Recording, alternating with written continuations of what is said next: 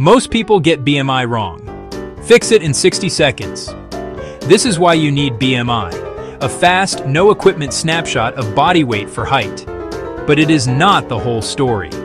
Muscle, bone, fat distribution matters. BMI stands for Body Mass Index, a number that compares your weight to your height. Learn the simple way to check it correctly. Step 1. Grab a scale and stand tall. Get your weight in kilograms. Step 2. Measure your height in meters. Step 3. Divide weight by height squared. Weight, height x height.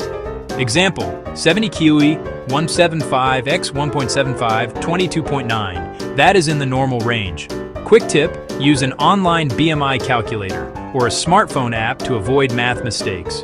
Important, BMI does not tell you body fat percentage or fitness.